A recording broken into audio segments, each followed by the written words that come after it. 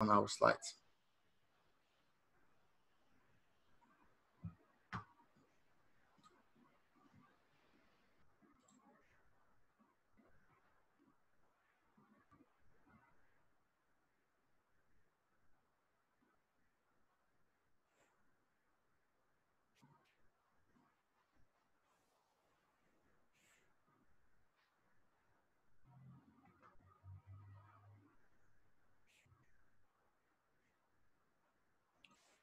Okay, so let's get started. First of all, hello everyone. I'm very happy to have you all here.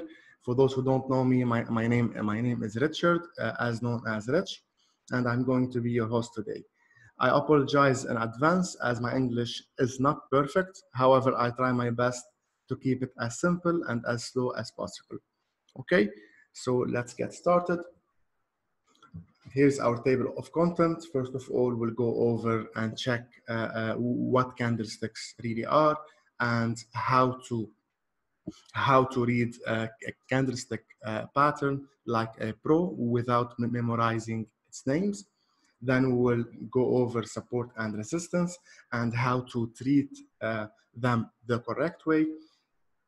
Then we'll state the difference between support and resistance and supply and demand.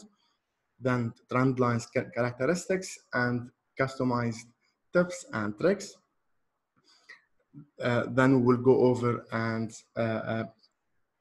check some advanced stuff like the truths about trading and how to have an edge over the market in a technical way and through risk and money management.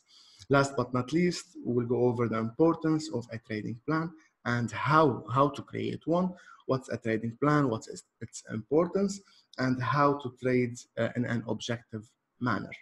Okay, so as mentioned, let's start with the candlestick cheat sheet. First of all, we all know that the candlesticks are the what, the price action, which is really more important than the why. So price action traders focus on the chart by itself, on price by itself, and don't really care why the price is going up or down. What we really care about is what we are seeing, what patterns we can identify, and then what we can understand from this movement, and what we can and how we can behave in a certain way after a certain market condition. So all known information is reflected in the price itself. So if a country is doing good, then it's currently is expected to move upward. And if a country is not doing really good, then its value, its currency is expected to go down. Every candle is a battle between the buyers and the sellers. On every candle, we can ask ourselves who is in control now. Then, as you all know, here's the bullish and the bearish pattern. It's a very basic stuff. The one in green is a bullish one. So the buyers, this one opened around here and went upward. Here's its high. That's why we can see a wick and it's not filled around here. So here's our open, price went up. Here's the lowest point that price made it in this particular candle, whether it's an H1 daily or even M30, M1 anyway.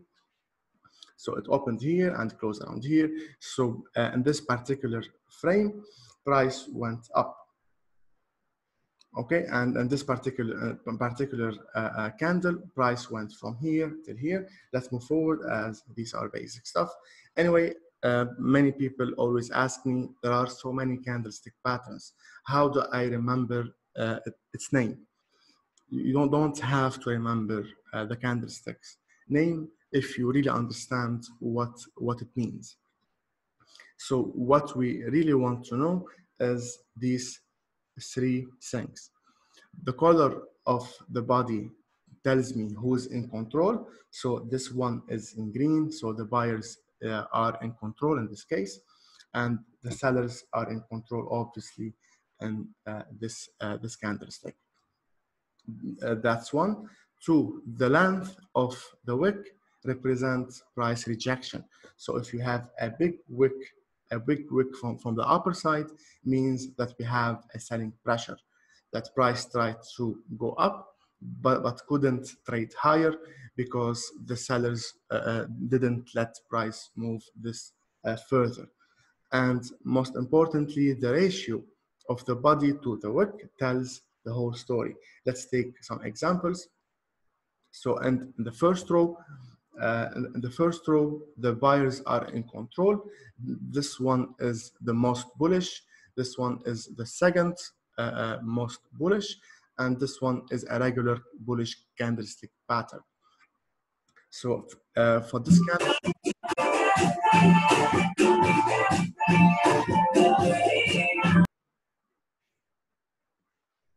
Okay, so it seems someone's having a party. Okay, so for this candle, price opened around here and closed here. There was no interaction from the sellers. The buyers in this particular candle were in full control the entire time. For this candle, the second bullish candle, price opened around here and the sellers tried to push it downward, but the buyers kick in the last couple of minutes and pushed price again higher and even higher than the close itself. So that's why this one is considered a bullish, a strong bullish rejection candle. This one, we all know that it's obviously bullish. This one is the market is stuck in a range, usually, let's say on Euro USD during midnight. You can see that because the Euro market is closed, the London market is closed, and the New York USD market is also closed. That's why during midnight we can see many candles because we don't have volatility and it's stuck in a range. So these two candles in the middle are undecided candles. Then here we have the bearish candles. The sellers are in control, just exactly the opposite from this one. We're not going to repeat it to gain more time. Let's move forward. As mentioned before, the length of the wick represents price rejection. So even though this candle is in green, it doesn't mean that it is bullish. Okay, so if we have a big wick from the upper side, means that we have rejection, means that the sellers were in control in this particular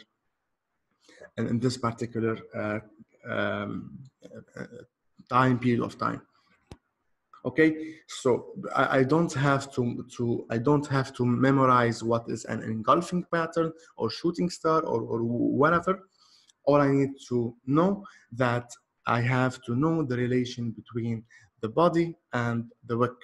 If we have a big body with no wicks, means let's say it's green, it's bullish, means that the buyers are in control. If we have a candle with a big wick from on the upper side, means that the sellers are in control. And if we have an equal body and equal wick, means that this currency pair is stuck in a range and it's still undecided, like the patterns like doji and very small candles. Okay, we are done with the basics. I assume that you all know the stuff, but obviously I had to start with the basics first. Second, we cover support and resistance. Maybe support and resistance are the most known tools in order to analyze a chart, as they look really easy and they are fairly easy to spot on your chart. So obviously it's if price was going up and hits a resistance, it was going up. Let me check. Here we go. If it was going up, and from this area here, the sellers didn't let price to break higher, then and made a rejection to the downside, means we've got a resistance around here. So it's like a floor and a ceiling. If you are sitting in the second floor, the upper wall is your ceiling. You can't break above it, and the lower floor that you are standing on is your support. You can't break below it. And if you manage to break below your support, below your floor, then you will end up in your neighbor's floor, and your floor obviously is your neighbor's ceiling. Okay, let's move forward from here. The truth or tips and facts about support and resistance. As you all know, support and resistance are zones on your charts and not lines. Many traders, that's a mistake traders usually make. They consider the support and resistance as lines and not zones. Okay, that's one. We'll take many examples about this one. Two, support and resistance can be dynamic, like a moving average or like trend lines. We'll cover this one as well. Number three, the more times support or resistance is tested, the weaker it becomes. Okay, let's open our whiteboard and give you examples about the first three facts. Give me a moment.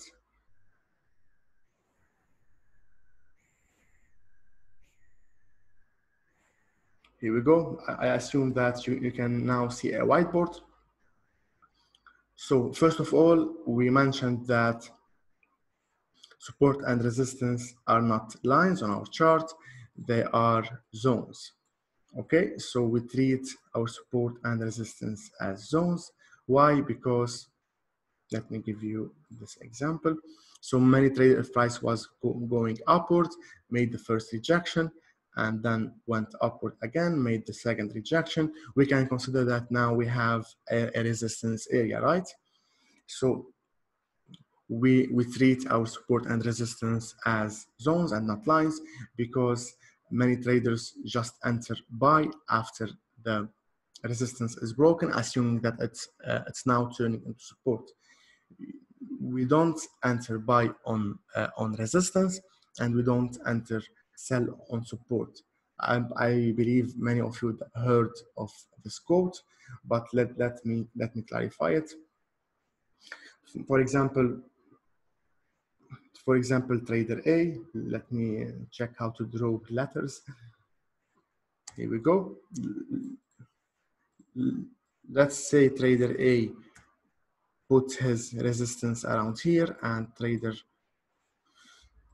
B puts it around here, and trader C puts his resistance around here.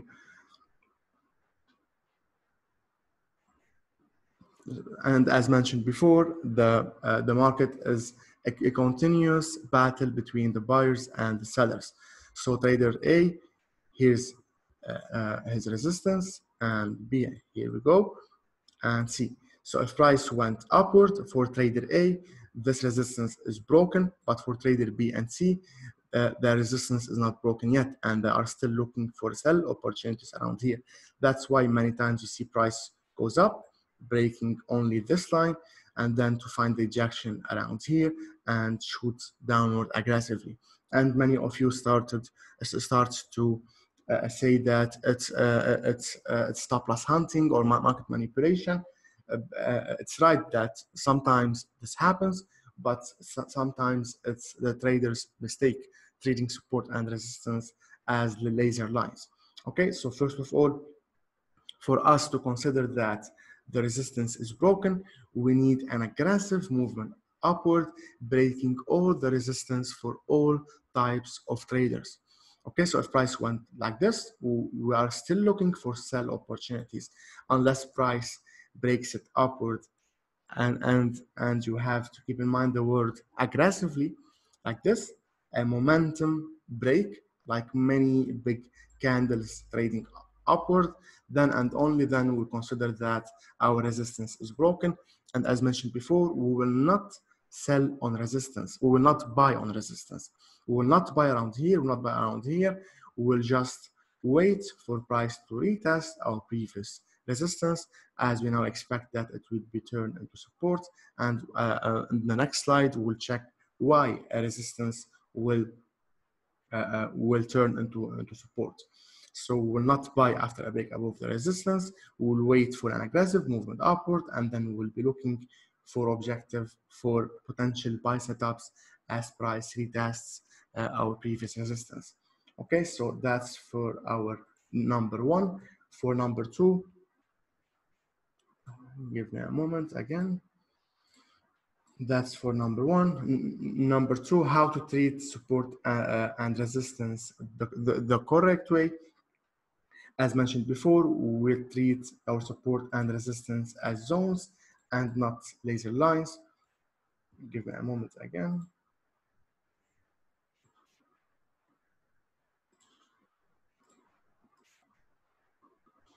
Okay.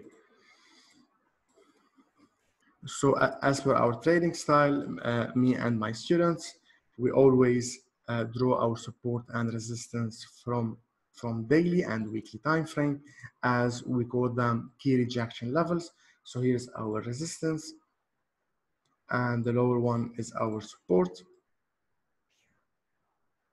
And if price is trading around here, we are not looking for sell or buy opportunities. We always wait. We zoom into H1 and H4, and we always wait for price to approach our resistance identified from daily and weekly time frame.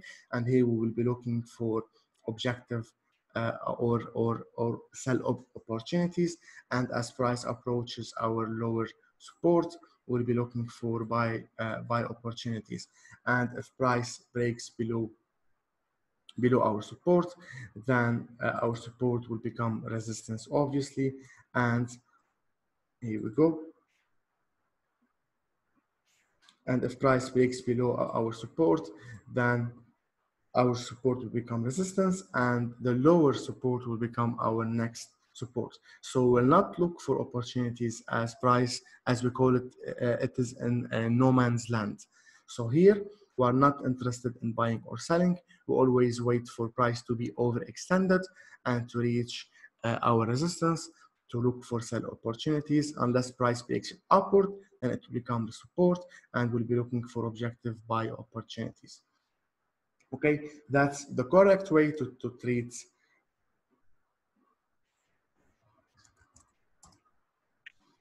Rich, I have a question. Yes. How many times should the support or resistance be tested in order to be considered weak? Great, Joseph. That's a very good question. I will answer it in the next section, okay? Deal. Okay, perfect. Rich, one thing, please, before Yes. to go in ahead. Yes. You were saying that we will be waiting for a chance for the opportunity to sell. The last thing that you mentioned, you were drawing on the middle of the screen. Right here. Yes, correct. Okay. What you meant we are waiting for the opportunity to sell? You said we will be waiting till the trend will be up and. Right. We'll cover this. We'll cover this one in the next section. Okay. But first of all, now we are building our strategy bit by bit, brick by brick. And now, first of all, we draw our support and resistance, the ones you see in red, purple, and green. We draw it from weekly and daily time frame, and then we zoom in, and we will cover what we'll be looking for around these areas. Okay? Okay, thanks. You are more than welcome, Willie. Okay, so now let's move forward. Third, we were, let's check the PowerPoint again.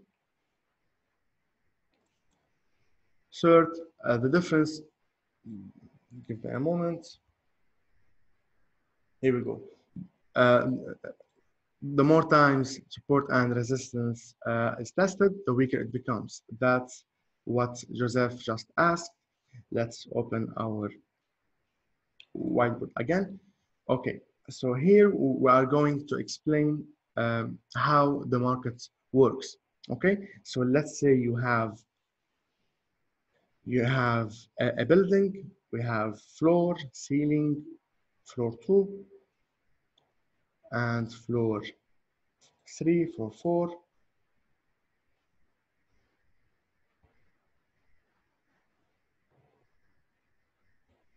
Give me a moment.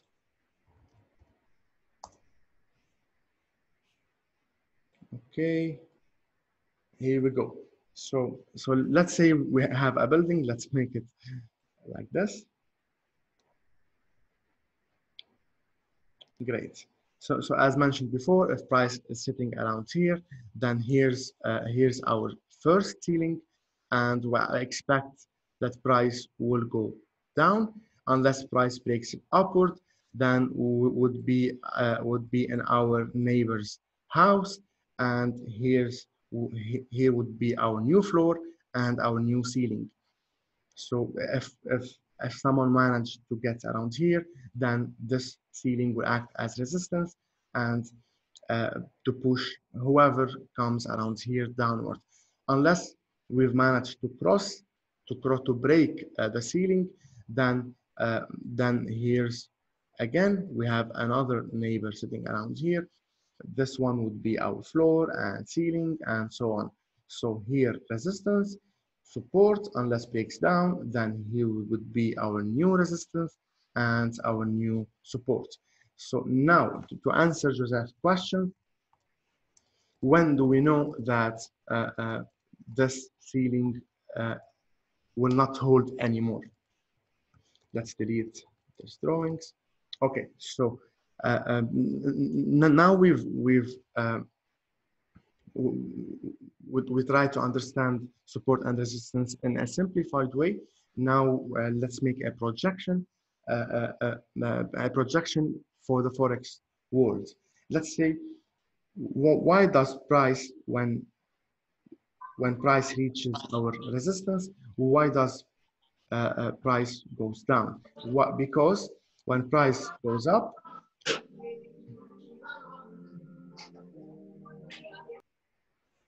okay, because when price goes up, many traders are looking for sell opportunities, and many traders have put their sell limit orders around here, whether they are retail traders like you and me, or bank institutions, fund management, hedge funds.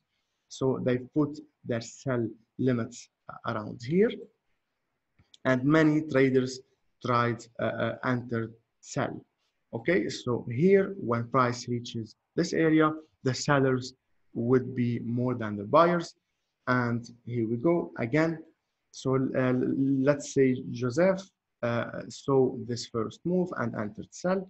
Then we've got Willie. Willie opened his MT4 like 2 days after and saw that there were a rejection 2 times, the first time here and the second time around here. Then he noticed that we have a resistance. So now he's looking for sell opportunities, as this one is still a fresh resistance. Here we go. We will cover how will he be looking for sell opportunities. Anyway, so here we go. One more time. One more time. Let's say Eli or Jad. So this resistance one more time and entered sell. So the expected times for almost all traders to see the support and resistance are 5 times. So after 5 touches, okay, so after 5 touches, the ceiling is more likely to be broken upward than to be than to have a rejection from it. Why? Because here Willie saw it, Jad saw it. By Willie and Jad, I mean the type of traders like Willie and like Jad. So here we hear like 1 million traders saw this move. Then here 2 millions. Then here again and again. After the fourth or fifth touch, almost all traders, all sellers saw this ceiling. So they are not interested in selling around it anymore, as they already made profit from it. And most importantly, not just retail traders like us, most importantly, the banks are no longer interested in putting orders around this one, as and that's what many people call market manipulation, as we've got a resistance here, price goes up and then goes up a little, but an overextended move to kick everyone out. That's what retail traders who've entered sell here call it a market manipulation, as price went up to kick us out and then went down again. That's not called market manipulation. That's because these traders uh, treated the resistance as laser lines and not zones. And the reason why resistance are zones is because uh, uh, uh, usually the banks don't just enter all their trades in one single trade. Let's say they want to enter 5 billion, okay, on sell on Euro USD. They don't just enter like I don't know 1,000 lots in one trade only. They divide their orders on many levels. They put many sell limit here and here and here and here to divide their orders like 100, 100, 100, 100. That's why price will go up to get more liquidity, to get more sellers, to be able to push price lower. Okay, so now we've covered support and resistance, and when we can expect that they will be broken. And one more thing before we jump into our next section. To answer Joseph's question in a detailed manner, when price approach a resistance, we can expect that the sellers will kick in and push price lower, right? So we can expect the price go up and then reject it down, go up, reject it down. If price approaches our resistance and gets stuck around it, that's what we call build up. Okay, that's what we call build-up. If price approaches our resistance and make a build-up, like it gets stuck in a range, means that the sellers were not very strong enough to push price lower. In this case, it's more likely that that price will break the ceiling, the resistance upwards. Okay, so these are our two clues. The first one is after 5 touches the ceiling is more likely to be broken than to act as rejection. And when price makes a build-up, we can know that it's more likely to be broken. But anyway, do not worry, we will not trade solely on support and resistance. As mentioned before, we always look for sell opportunities. So we don't just sell on resistance and buy on support. We always look for sell opportunities around resistance. That's what Willie asked me like 10 minutes ago. We'll answer this one in the next sections. And let's check our chat. Can you do a recap? Oh. Yes, first of all, good afternoon, Sia, and glad to have you here. Do not worry, the session will be recorded and will be posted hopefully tonight or tomorrow. And yes, we will have a Q&A session in like, I don't know, in like 40 minutes, maybe. Then you can write all your questions and I would be happy to answer them. Okay, let's move forward. Give me a moment. Okay, so we've covered 1 and 3. Now we'll cover support and resistance can be dynamic. Many traders think that support and resistance are meant to be horizontal only. Support and resistance can be dynamic. Let's make an example. Here we go. So here we've got a non-horizontal support and resistance. As you can see, this trend line is a downward, as a falling trend line. 1, 2, 3. It has many touches. So this one is acting as a potential resistance.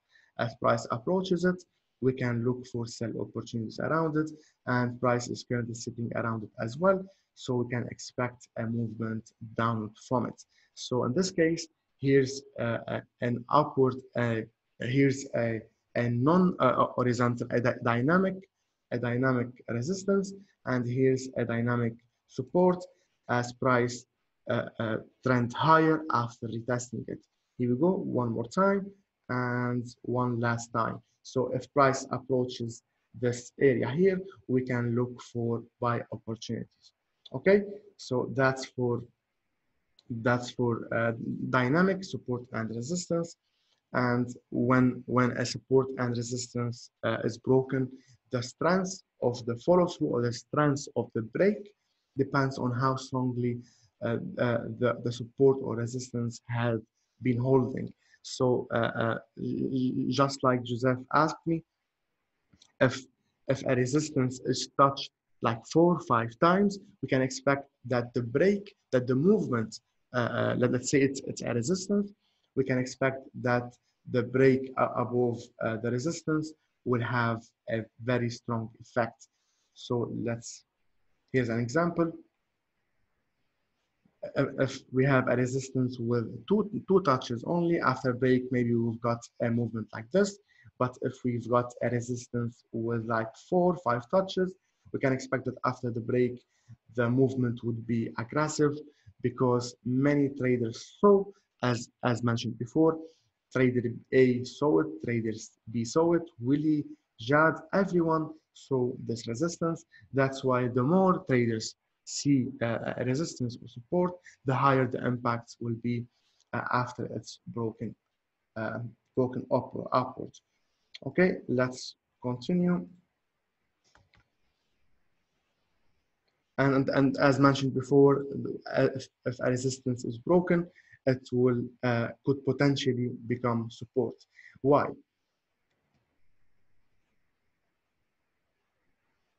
Okay, here we go. Why, when a resistance is broken, it will become support? As mentioned before, in a simple manner, we are in a building. If a ceiling is broken, we would be in our neighbor's floor, and our ceiling is our neighbor's floor. That makes perfect sense. But let's make an example from a trading perspective. Here's our whiteboard again. And let's say we've got a resistance here, and here we go. Price approached our resistance 1 time, 2nd time. So now many traders saw that this red line could act as a potential resistance. That's why many traders will start to look for sell opportunities as price approaches it, and we'll cover this section later maybe, and put their stop loss around here, right? Just above the resistance area or line, whatever. For the sake of this example, let's say they put their stop loss around here. So what happens in this case? Price breaks our resistance upward and kick these sellers out. So and many traders entered buy around here. So we've got sellers around here, and price kicked them out, hit their stop loss, and we've got buyers around here very happy with this movement, right? So what really happens is, as you all know already, that what moves the market are the buyers and the sellers, and the buyers and the sellers are driven by emotions: fear, greed, mistakes, guilt. Okay, so what really happens here? Why a resistance will become support? Because these sellers here are at this level become a memory of pain for the sellers, because price kicked them out, made them lose money, right? And this buyers here, I mean, this resistance is now acting as memory of gain for these buyers, right? So these are in pain, and these are feeling happy, excited. Yes, that level made me money. That's why after price retests this red line, these sellers are still, because it's not that far from the trades, these sellers are still monitoring this line, and they will more likely reverse their positions from sell to buy. And these buyers, this level is a memory of gain for them. It made them money before, so they will jump in again. So that's why we can see that the impact here wasn't really strong, while here it's a very strong impact. Why? Because the sellers and the buyers are now turned into buyers. So we've got more buyers than buyers here. That's why we can see a movement upward, then a small retest to get more liquidity, to get more buy orders, and then get an aggressive movement upward. Okay, that's why a resistance, once broken, it becomes a potential support. Okay, so that's it for support and resistance, and we already discussed the give me a moment. We discussed the behind price action. We have liquidity, as mentioned before. The banks enter their orders in many positions and not in one single position. Let's move forward. Supply and demand. Supply and demand, many people get confused when approaching supply and demand. They think that supply and demand is the same as support and resistance. These are two completely different tools. Support and resistance, as mentioned before, is when price tries to break a level many times or get stuck around a ceiling. That's when we considered a potential resistance. While supply and demand are formed with one single, fresh, untouched point. Okay, so let's start from the basics. First, supply and demand is when you can observe a sudden shift between the buyers and the sellers. Okay, so those areas are usually characterized by strong and immediate turning points, explosive movements. Okay, so let's open our whiteboard, for example. So if price was trading like this, and then made an aggressive, explosive movement upward, then this area here would become, give me a moment.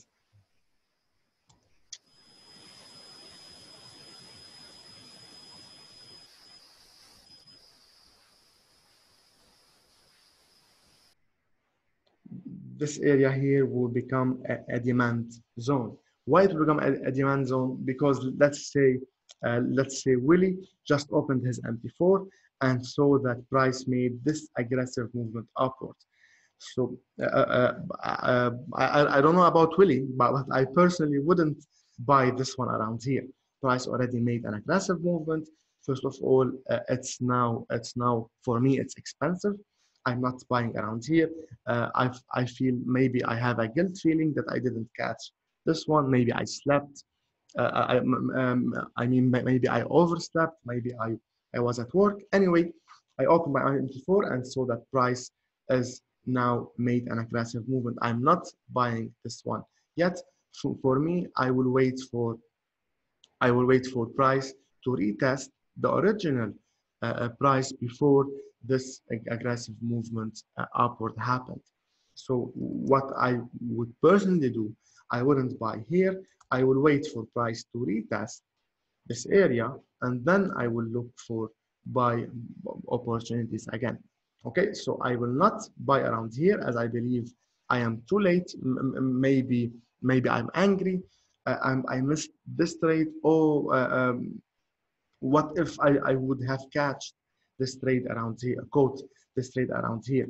So that's how the supply and demand works.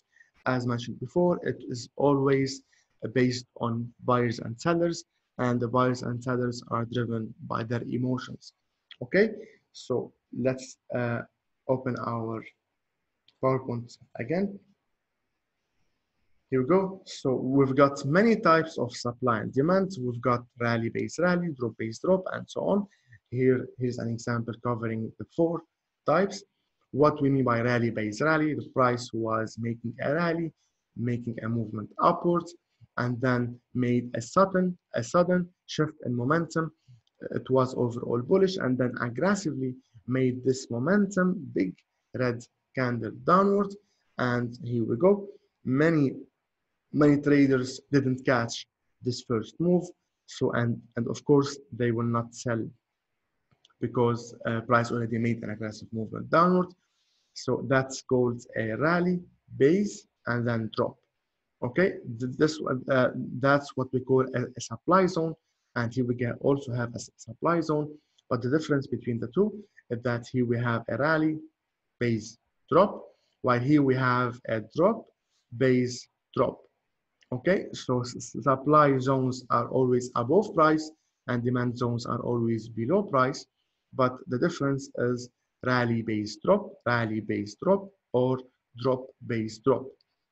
Okay, and usually supply and demand are after a strong, as you can see, strong aggressive movement downward or strong aggressive movement upward.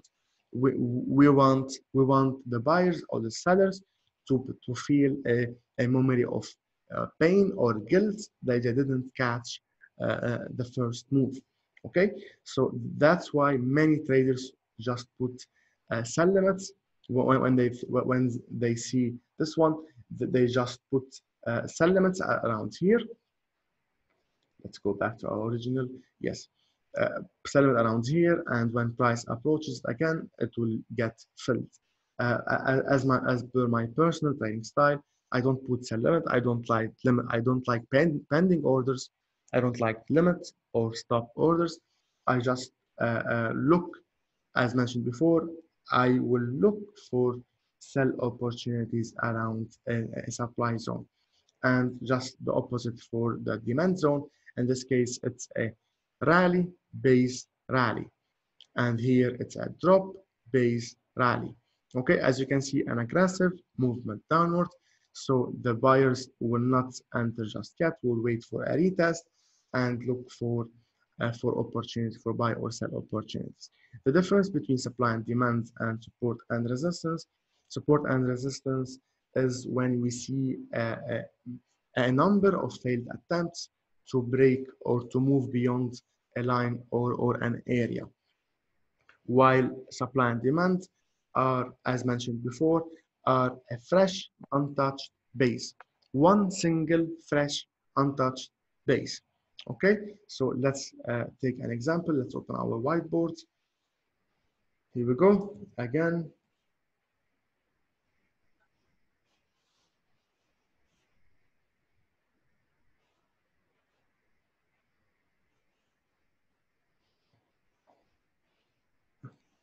as mentioned before, price tried to break above it, again below it. Here, after two failed attempts, we can consider that starting from here, we can start to look for buy opportunities. As starting from here, we consider that our red line may act as a potential support, right? While if you compare it to a demand zone, price was going downward and then make a base or a small range and then an explosive movement upward. So from this single untouched point, a fresh point, we can consider that here we have a demand zone. So from one single untouched point, we've got a demand zone, and we can start to look for buy opportunities. Now I know what you're thinking. Maybe if price makes another swing around here, then and only then our previous demand is now turned into support, as we have two failed attempts to break below it. So maybe sometimes you can see that you can have a demand around support, but it doesn't mean that a demand is a support. So for example here, if price moves downwards and then makes an aggressive movement upward, then from here we've got a demand zone, right? Because we've got an aggressive movement upward. But that doesn't mean that a demand is always a support. It happens that sometimes we have a demand around support, but it's not always the case. So price moves downward, then aggressive movement upward, that's a demand. Price moves downward many times, failing to break below it. Now we have a support. Okay, that's the difference between support and resistance. Let's move forward. Okay, I'll take a little break, and if you have any questions before we proceed to our next section. Do you guys have any questions?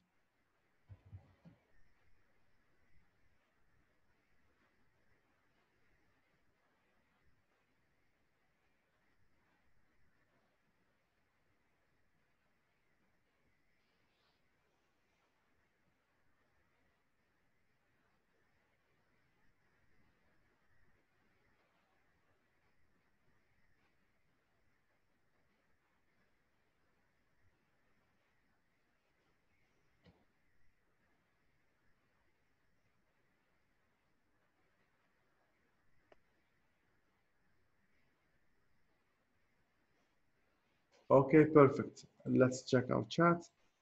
Okay, Sia's asking, my question is, does the HTL indicator help in drawing supply and demand? Yes and no. We'll talk about HTL indicator maybe later. This section is not about it. But yes, we will cover. I will try my best to explain to you. HTL indicator has an option to draw supply and demand, but as per our trading style, you don't really need HTL to draw your supply and demand. Anyway, we'll talk about this one very soon. Okay.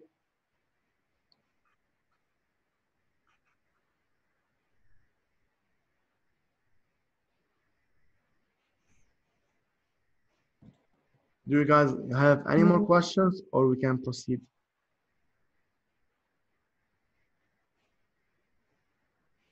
Okay, let's wait for one more minute.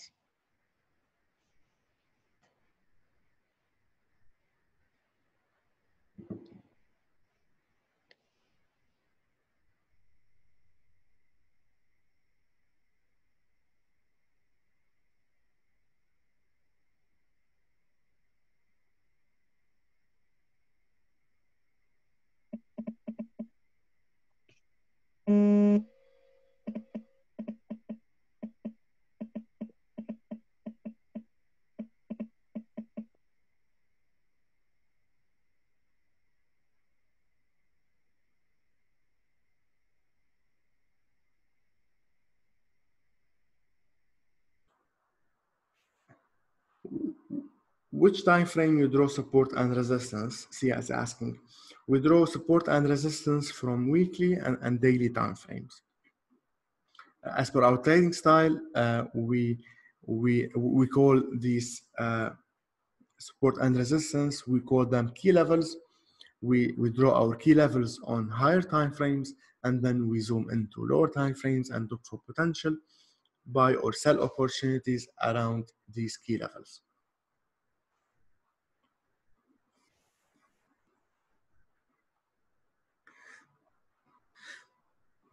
Great, Sia. I'm happy to hear that. It seems that you've been following us for a while on Telegram or TradingView.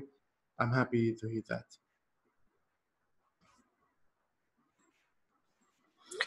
Rich? Yes, Joseph. When I see your videos on Instagram and YouTube and on Telegram, you use simple strategies, support and resistance, and use the MACD to identify Yes. a divergence. Yes. That's what you use always when you are trading alone, or you simplify it for us to see it? Yeah. You only use this Right. simple strategy. Right. It's a very good question, Joseph. You will see and the sections that we are going to go after now, that we usually use many tools to identify a potential setup. And from on my weekly overview for the free channel on Instagram or Telegram, I'm trying to use as simple tools as possible. I don't know how to say it in English, but when you join our community, premium members get if you want, get customized strategies that can't be found anywhere else. And these customized strategies, I can't really share it on Instagram or Telegram, because first of all, it's for premium members only. And anyway, if I share these customized strategies, uh, um, uh, the I don't know what to say, the free members wouldn't really understand the idea behind it, or what I'm really talking about. So that's why I'm trying to simplify it as soon as possible when I'm analyzing something for the free channel, using tools like support and resistance, and divergence and stuff like this, to make it as simple as possible.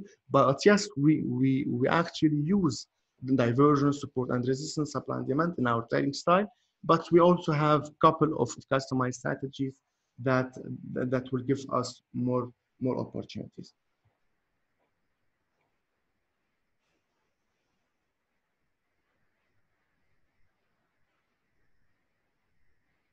Sia is asking, does a premium member choose one, or it's a must to learn all strategies?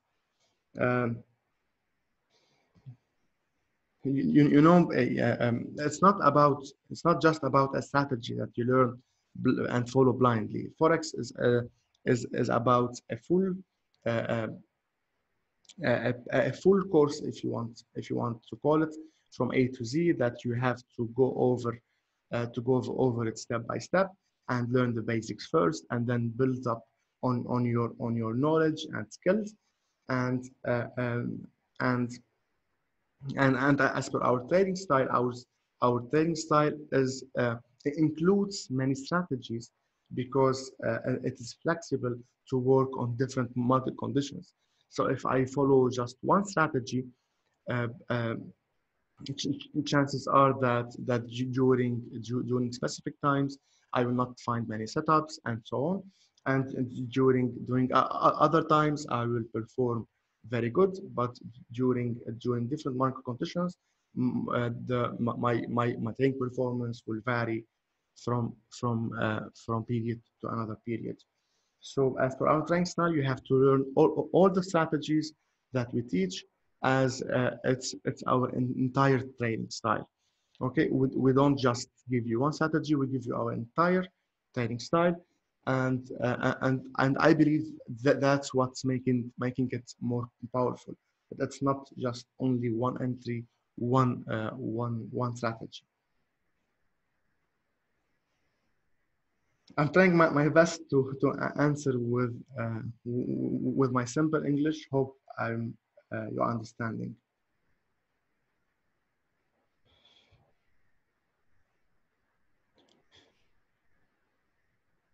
Do you have any more questions, or we can proceed with the next section about trend lines, tricks, and tips?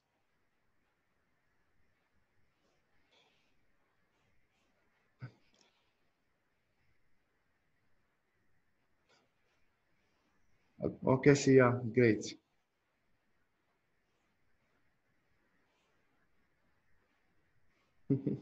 Yes, yes, same here. We're trying our best. Okay, let's move forward. Here we go. So now we are going to cover trend lines, tips, and tricks. First, can anyone tell me how do we draw trend lines? What are trend lines characteristics? I want you to answer this question. Do anyone know how to draw trend lines? Uh, to draw valid trend lines? It is a bullish or a bearish rally, where Okay. if we draw the trend line, several peaks should be, almost 3 peaks should be touching the trend Nice. line that we Nice. drew. And it Very should good. have a 40-degree angle, if I'm not mistaken. Nice. Nice. Nice. Very good. Django, it's valid when touches 3 times. You are right. Also, Sia. Great. That's the first characteristic of a trend line. Let's open our whiteboard. Here we go. Price must break previous high and low. Very good. Seems that you are watching all my videos, Joseph and Sia. Okay, so to have a trend line like this, to have a valid trend line, first of all, we need 3 touches. 1, let's say 1, 2, and 3. Starting from here, we can consider to have a valid trend line. Okay, 2 touches. Here we have an idea, a potential trend line forming. But to be valid, we need at least 3 touches. So 1, 2, and 3. Starting from here, the trend line is valid. That's our first tip, our first rule. Our second rule is that the distance between, let me change color. The distance between the first swing and second swing has to be almost symmetrical to the distance between the second swing and third swing. Okay, so for example, this trend line is not valid, 1, 2, and 3. So this trend line is not valid. Here we go. As the first 2 swings are very close to each other. So these 2 are considered as 1 swing only. So 1 and 2. We need a third swing to consider it as a valid trend line. Okay, so first one is that we need 3 swings. The second rule is that the distance between the 2 has to be symmetrical. Okay, so that's our second rule. The third rule is its angle. So if we have a trend line that's too steep, that's not a valid trend line. The trend line has to be like from this angle till this angle max. If it's too steep, then it's not a valid trend line. Let's check our PowerPoint again. Then how to draw trend lines properly, we've already covered it. We have 2 types of trend lines. We have the long-term trend lines and short-term trend lines. The long-term trend lines act as rejection and not as entry on its break. We can find our trend lines from daily and weekly, and the short-term trend lines act as trigger. We can find it on H4, H1, and M30. Let's give you an example about this one. Here we go. So here we've got a trend line, just the previous example that we gave. Here we have a trend line from daily or weekly. We can consider starting from here. Here we've got a potential trend line, and we can start to look for sell opportunities around it. We can consider it a valid from weekly and daily time frame from 2 swings only. Let me delete HTL. Okay, so starting from here, we can start to look for sell opportunities around it. As from daily and weekly time frame, we will use the trend lines as potential key levels, just like the horizontal support and resistance, and not for entry on its break upward. That's why it doesn't have to have 3 swings before we consider it valid, unless you want to enter on a trend line break upwards from daily and weekly. Then you will have to wait for your trade for like 1 or 2 months. Okay, so it depends on your trading style. If you are a position trader, then you can enter, buy or sell from on weekly time frames. Price you draw. Yes, very good question, Sia. Sia is asking, do you draw your trend lines on wick or candle bodies? I will answer this question with one word. The one word is confluence.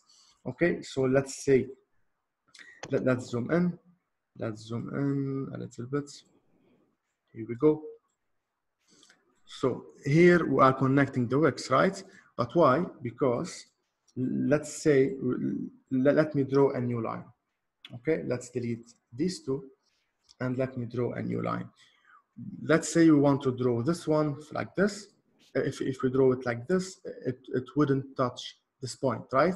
So we want to make it higher, and then hopefully it will touch. Here we go. Okay, so it depends. There is no one way to draw your trend lines. As mentioned before, trend lines are just like support and resistance. They are areas and not laser lines. Okay, so we draw our trend line, but we will see in the next section, we will not enter after a break above it, as trend lines are not enough to take buy and sell opportunities from it.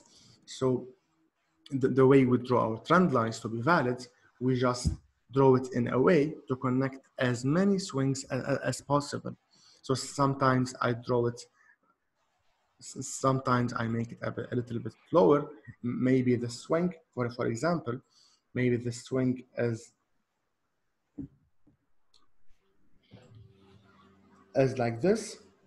Okay, so assuming that this swing is that high, then we'll draw our trend line this way to connect this swing. Okay, but in this particular case, here's our swing. Then we'll make this one a little bit higher to touch this one.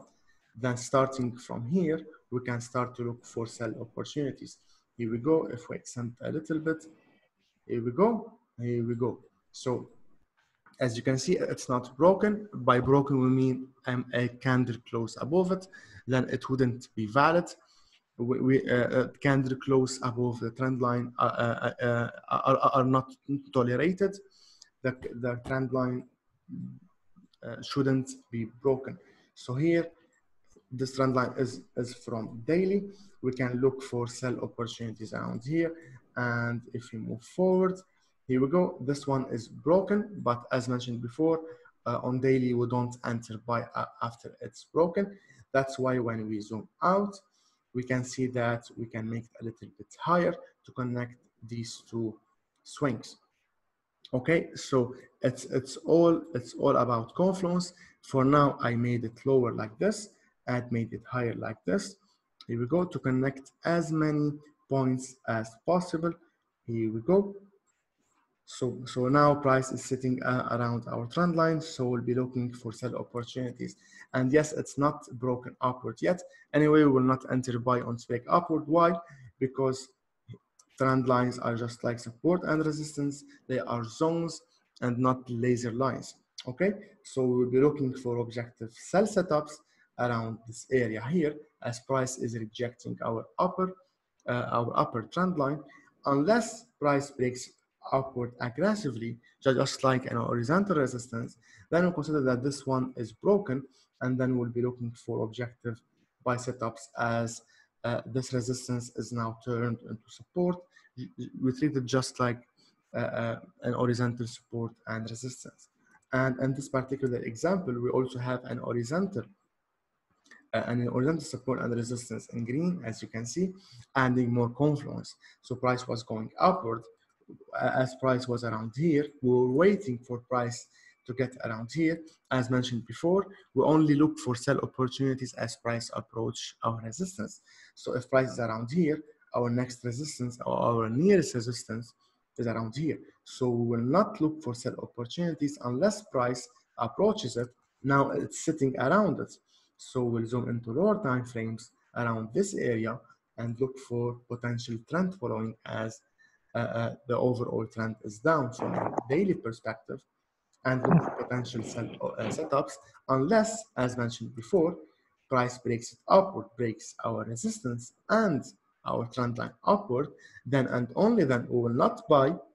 As mentioned before, we'll consider that our resistance in red and our resistance in green are now turned into support, and we'll be looking for buy opportunities as price approaches it. Okay, so in this particular example, if we zoom into lower time frames, we can see I already sent the setup on the free channel last week. We are waiting for a break below this channel. We've got 1, 2, 3, 4, 5, many touches, but we are not ready to sell yet, as we are waiting for our trigger, which would be a break below the last swing. Here we go. Let's make this one in orange. So currently on AUD CAD, we are waiting for a momentum break below this area to sell AUD CAD. For now, our low, as you can see, our lower red trend line is not broken. Our last low making higher low, right? Higher low. So we are still overall bullish. Maybe it will make like 3-4 higher lows and would be still overall bullish. So we want the sellers to prove to us that they are now in control, that we have a shift in momentum from bullish to bearish after a break below the last swing that forms around it. And since we've covered this one, let's delete this area. Give me a moment. Here we go. So a mistake traders usually make is, let's say they draw their trend line like this. So starting from here, they consider that this trend line is broken and they enter sell on its break. As mentioned, support and resistance, whether it's a horizontal or non-horizontal, we have to treat them as zones and not lazy lines. So for example, you can visualize it like this. So in order for our trend line to be broken, it has to break the last swing, because as we all know, that if price is making higher highs, right? So here's our low, higher low, right? Higher low, higher low, higher low. Here we go. Then it makes it made a little an overextended low. That's our new low, and starting from here, the bullish trend resumes its strength, and it's currently still pushing upward. So price is still making higher highs, as you can see, higher highs and higher lows, right? Here we go. So now price tried to make, here we go, high, high, high, right? So now currently price failed to make a new high. We've got a high here, that's our last high, but price failed to trade higher. Instead, we've got a shooting star, as you can see here. Here we go. Give me a moment. Here we go. So price made a high, then tried to break higher, but couldn't trade higher, and made a lower high. So that's one early alert that a potential reversal might happen. Okay, potential might. Nothing is clear. We don't have a trigger just yet. We've added NZD on our watch list, as now we have a potential reversal, as price couldn't make a higher high. Okay, so starting from here, we'll start to look for sell opportunities. And as mentioned, we are still, unless price breaks below our last low, would be overall bullish. But that's an early alert that a potential reversal might happen. Our trigger would be after a momentum candle close below. And as usual, for those who know our trading style, that's our entry, right? After a momentum close below it, our stop loss goes just above the last swing high, and we target a 2-to-1 risk to reward ratio. Okay, let's check the chat. Okay, Sia asked 3 questions. Let's go over it one by one. Okay. Okay, trend line as zone is something I don't hear from Forex mentors. Have you tested with years of data? How big is a trend line zone approximately? It looks like a head and shoulder, right? Exactly. Okay. Okay. Thank you, Jad, for answering Sia. And for those who don't know, Jad is my partner and the signalist and Enriched TL. So if you have any questions, feel free to ask, and he would answer your questions on the chat. To answer your question, Sia, about support and resistance as zones, right? Because just like horizontal support and resistance, non-horizontal support and resistance are also we also have to treat them as zones, because it is no different than horizontal support and resistance. But anyway, in any way, we will not enter sell on the trend line break downward. So, for example, a mistake traders usually make is that after a trend line is broken, they enter sell. That's that's not enough to consider a shift in momentum. Okay, that's why we have a filter, and you've already know it, I guess, which we call it the last swing standing, which is also a customized strategy that you can't find it anywhere else. We don't sell on the trend line break. We always wait for the last swing. We call it the last swing standing. Okay. We wait for a momentum candle close below it to sell, because if the last low is not broken downward, means that the buyers are still in control, and maybe this movement downward is just a simple retest before the trend the uptrend resumes its movement upwards. Okay, so even if we have a trend line, our entry is always after the break below the last swing. Okay, so hope I answered your question.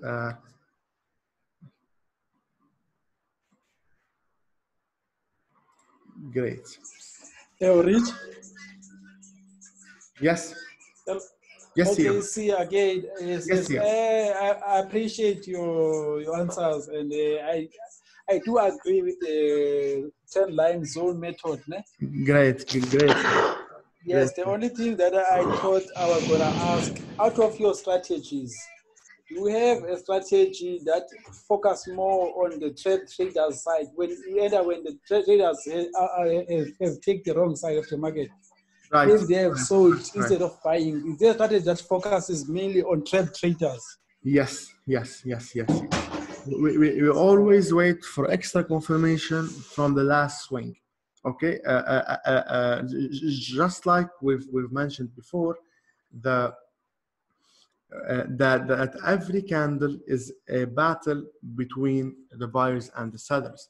So so a bunch of candles is a war between the buyers and the sellers. So if we've got many, the buyers are winning all these battles, means that they've won this entire war. Okay, so you've got a war, you've got a war. So let's think about it this way. If you are in a war and you've won this far, let's say you are in city A, and here we have city B. So if you are going upwards, you have army around here, and you are going upwards. So after a couple of miles, you just build at a checkpoint. You build a wall. Okay, so you've built a wall here, you've built a wall here. So every new low that you create is a wall, is a checkpoint where no one can get any lower unless they defeat this wall here. Okay, so imagine that the bulls are an army, and they are pushing upward through small battles and through small wars. Okay, so winning the war, and then the sellers tried to fight back, but they couldn't break the last checkpoint, right? And then the buyers were taking a break to get more strength and get more army, and then continues their movements forward. So every new low in an uptrend, every new low is a checkpoint, right? Checkpoint. So here's our last checkpoint. That's why we call it the last swing standing. Okay, that's the last swing standing before the sellers take control, and to be able to take control, they have to break below it. So once they break below it, then and only then we can consider that the sellers are somehow in control, and now the trend is more bearish than bullish, and a lower low and lower highs bearish trends would be expected, right? Okay, so chat.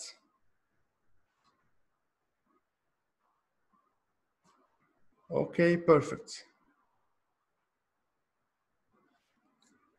Yes, not short. Yes, right. We always wait for 3 clues, and we wait for the last swing standing break. That's our trigger. We don't sell around here.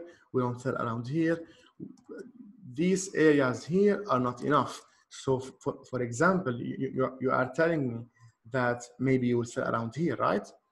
Maybe you will sell around here, right? So these are not enough. We don't enter sell just because price approach is approaching a resistance. We always wait for extra confirmation. We want the sellers to prove to us that they are in full control. We don't just sell because we want to catch this pair at its top. Okay. And anyway, we will check more about the confluence thing, hopefully in the next section. Okay, so let's move forward. Let's share my screen again. Okay, so we've covered trend lines, and we'll skip trend line. We'll skip chart patterns for now, as we are running out of time. Okay, and now we've got 2 more sections: the truth about trading.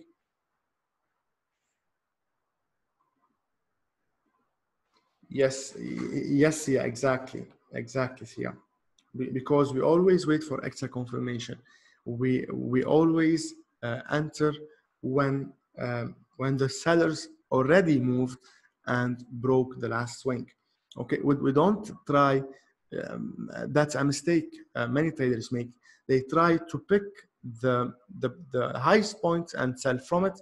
They like to pick peaks and bottoms, which is really not possible in trading. Okay. Okay, so we have one more question and we will continue. Now, can we have an objective view about this? Yes, Eli, exactly. That's what we are going to talk about now. Very good question. Okay, so the truth about trading, trading is not a get-rich-quick scheme. I believe that you all know that. Trading is nothing but a game of probabilities. All we need to do is to have an edge over the market, is to put the odds in our favor. Okay, we don't have control on anything. We consider ourselves risk managers more than just traders. Okay, so all what we have control on is our risk. The market can go up, can go down, whatever, however it wants, whenever it wants. Okay, we only can control our risk, and the only way to make money in Forex is to have an edge, is to find a strategy, an objective strategy that is proven to make results, and in a way that when we win more than when we lose, and that when we enter a trade, we have a probability to win more than we lose. Okay, we'll talk about this. That's the truth about trading. Do not listen to anyone that tells you that they've got the secret to success in trading. There is no secret. There are 5 rules that you have to follow. If you follow these 5, what we call them golden rules in trading, you will never blow an account again. Okay, so rule number one, only invest money you can afford to lose. I know that you've heard it many times over the internet. Every broker says it in its disclaimer, and every mentor says it that yes, don't invest money you can afford to lose, but they don't explain why. Okay, so that's rule number one. We will explain why in a bit. Rule number two, we only risk a small portion of our account per trade. Okay, we only risk 1 or 2% max per trade. We enter with a fixed risk per trade, not fixed stop loss and pips, not fixed lot size. Okay, if you don't know how, we will cover this one maybe in the next webinar, or if you want to know, you can just drop me a message on Telegram, and I would be glad to share it with you.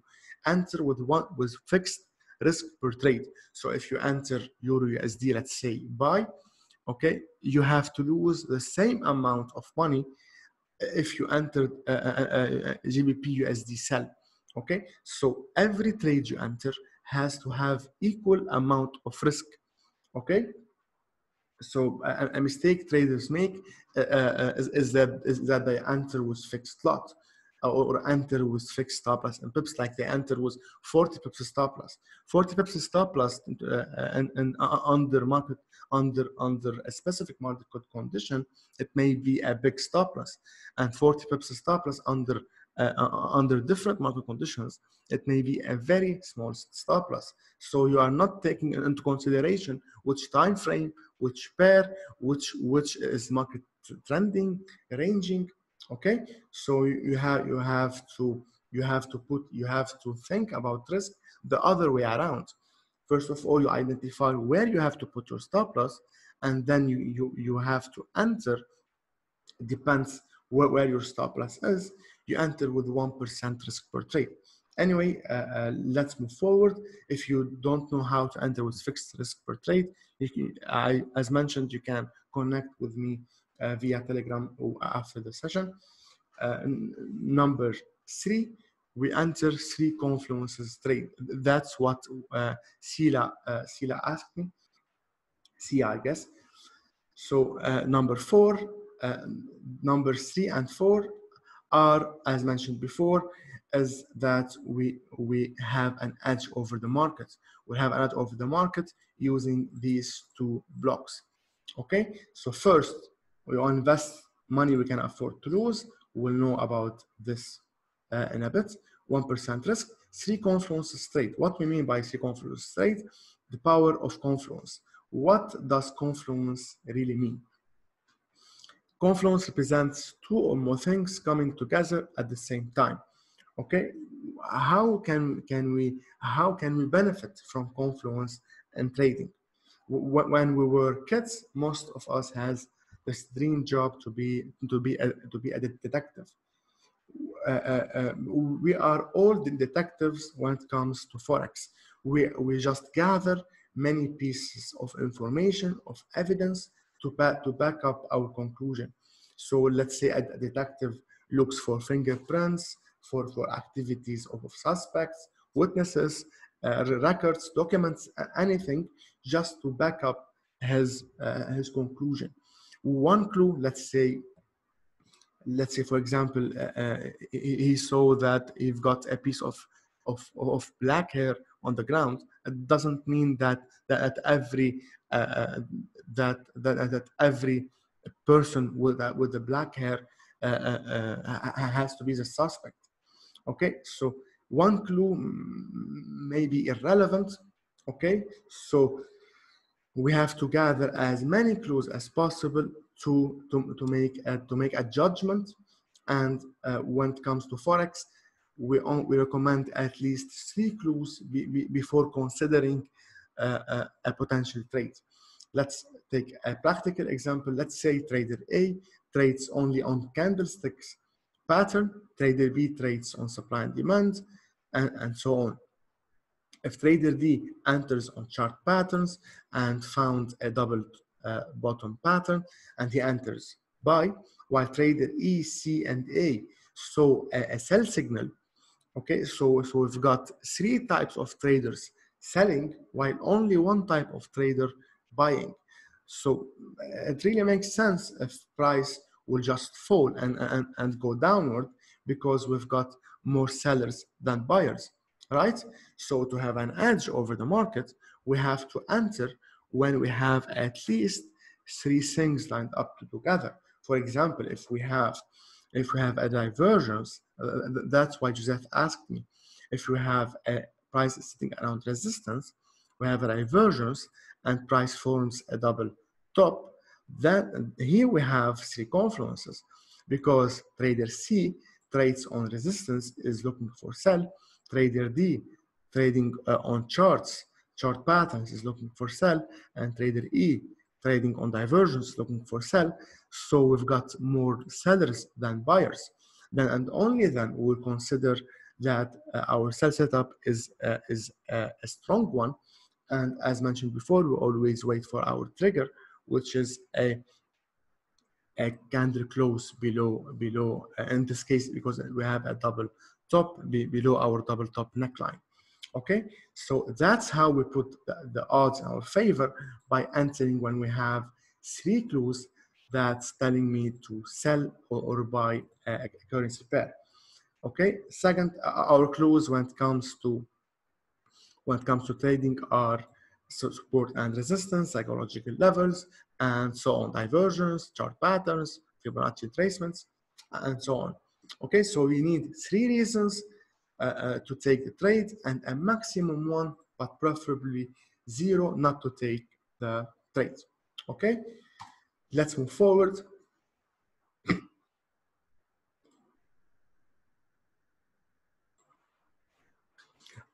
Our second edge is going to be through risk management. We always enter with 2-to-1 risk to reward ratio. For those who don't know, risk to reward ratio are the ratio difference between the potential loss and potential profit. So if your take profit is 50 pips, while your stop loss is 100 pips, then your risk to reward ratio is 0.5. And you have to win 2 trades to recover 1 loss, right? Because when you lose, in this example, you lose 100 pips, but when you win 50 pips. So 2 wins would be equal to 1 loss.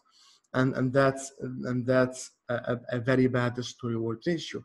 In our case, as mentioned before, we always target a 2-to-1 risk to reward ratio. For example, if our stop loss is 100 pips, our target would be 200 pips. So just like the great George Soros said, it's not whether you are right or wrong that's important, but how much money you make when you are right and how much money you lose when you are wrong. Okay, so we want to enter trades that in a way to win more when we win than when we lose. Okay, so that's our second edge. First, we enter 3 confluences trade, and then we enter 2-to-1 risk to reward ratio. So now you're asking, how about these 2 first rules? Only invest money you can afford to lose, because if you invest money you can't afford to lose, you will get emotional and you will not wait for these 3 confluences. You will just start to enter trades randomly, or you would be very emotional that you will not wait for your target to be hit, which would be double your stop loss. So you will not follow your rules objectively if you need the money on your account to put food on the table. That's one. Risk only a small portion of your account per trade, because if you risk like 10% per trade, chances are you will also get emotional and you will not wait for your trades and you will not wait for your targets, or you will enter trades that you are not supposed to enter. Okay, that's our first 2 rules. Our 5th rule is emotional stability. So if you are not emotionally stable, for example, you have an exam, if you are a student or if you have personal problems at work or with your parents or your spouse, chances are you will get emotional as well, and you will not follow your rules. You will not wait for this, and you will not wait for the reward. So if you have these 5 golden rules, you would be on the right track. Okay, so that's it. Last but not least, the importance of a trading plan. As mentioned before, we will have to enter 3 confluences. But how you will identify when you will enter, how you will enter, what is your trigger, when you will consider it as a valid setup, how you will approach trading. All these questions have to be well defined and written in your trading plan. A trading plan defines what's supposed to be done, where, why, when, and how. Okay, it covers everything from trader personality, personal expectations, risk management rules, and risk and technical entries. Okay, so a trading plan will help limit trading mistakes and minimize your losses, and it will certainly remove any bad decision making in the heat of the moment, because when you are in a trade and the market is moving upward and downward very fast, chances are you will tend to close your trades, or you will panic. Okay, so if you don't have well-defined rules that's written in a piece of paper and that you've already back tested, and you are confident about it, you will get emotional and you will crash after the first 2 stop loss in a row. Okay, so if you have 1 stop loss, that's okay. 2, 3 stop loss in a row, you will lose confidence in yourself, in your skills, and in your trading. Okay, and that's what traders really do. They it's what we call system hopping. They just jump from strategy to strategy. They follow a strategy. Later on, after 2 stop loss in a row, they say, okay, then the strategy is not good. I will search for a new one, or for a new filter. They start to add more indicators, more rules, and that's when trading becomes complicated.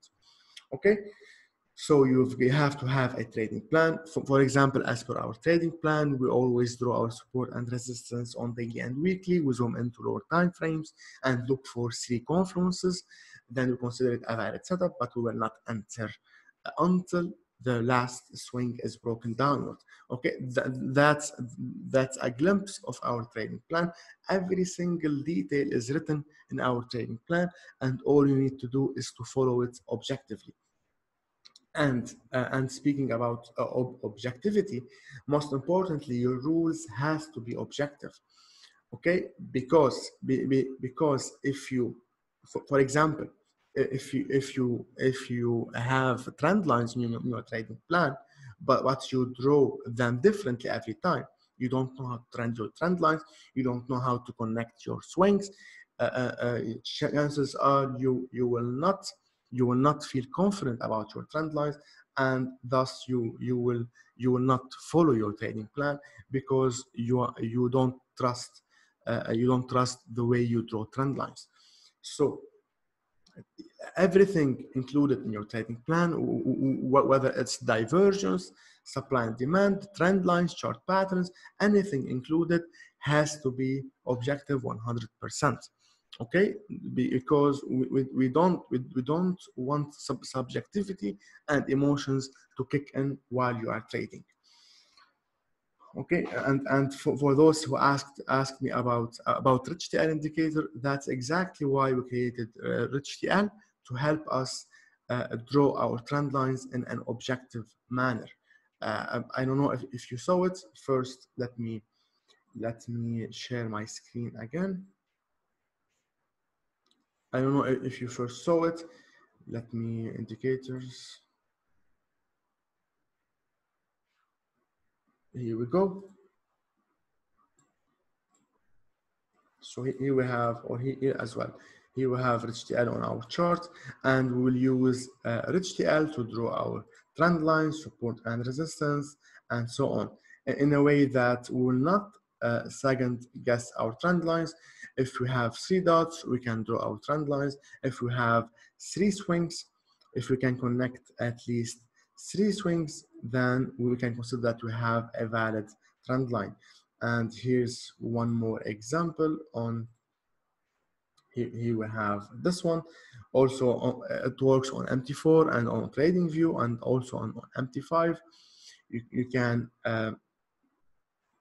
here we have our first, second, and third, and we have a fourth one before. Then we consider that we have an objective resistance zone, and here we can look for sell opportunities around this area. Unless price picks it upward aggressively, then our resistance will become a potential support, and we'll be looking for objective buy setups on 3 test. If we zoom into lower time frames, because we are on daily here, on weekly, as you can see as well, we've got 1, 2, 3, and 4 as well. So here we are looking for sell opportunities, as you can see from here. If we zoom into lower time frames, we can see that we've got an objective channel. So 1, 2, 3, that's the only trend line we can draw. You can also identify objective head and shoulders, double top, just anything. You draw everything objectively using HTL. So for now, just like NZT cut, we are waiting for a momentum candle close below this swing, because it's the last swing that touches our trend line to sell NZD cut. Okay, so that's it for me. If you have any questions, we still have like 10 or 15 minutes. If you have any questions, I would be more than happy to answer all your questions.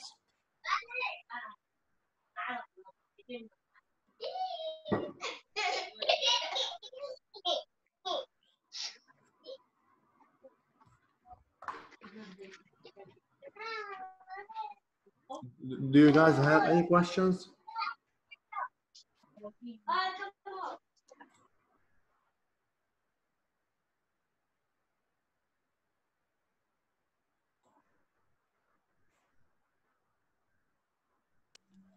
Hello, Rich. Yes, hello. Yes, yeah. Okay. All right. I do have some questions. I think there are 2 or 3. Yes, sure. Sure, Sia. Yes. The first one is based on the candle that you wait on your last on your last swing or last Yes. whatever. Yes. So does it have to be a strong? Does it have to be a strong candle, or yes. does it even if it's an indecision candle or a rejection, you yes. consider it? That's the first question. Eh? Nice. Yes, it has to be what we call a momentum candle. So, for example, let me give you an example. As I always say, we wait for a momentum candle close below our last swing. For example, in this particular one on NZT cut, give me a moment. We are waiting for. Here we go. We are waiting for a momentum. For example, here's a momentum candle. Okay, this one in red. So we are waiting. Okay, what if you get half of that candle size? What? You won't enter. If you get half of that momentum candle, you won't enter. Yes. I half of it like this. Yes, I will still enter. But we don't want a candle with a big wick from the, and not just like this one. If this one closed here, we don't want to enter. If this candle closes below it, then yes, we will enter this one, as we need a momentum, just like this one or this one. Okay. If it's like this one, there's not a momentum candle. It's a small candle. Okay. Oh yes. If it's like this one, also will not enter, as we have a big wick from the downside. We need a big, like this one in red. We need a big momentum candle. We want the sellers to prove to us that they are strong enough to close below the swing. Okay. Okay. Can I go to my second question? Yes, sure. Yes. For me, I think for now I'm more interested in day trading.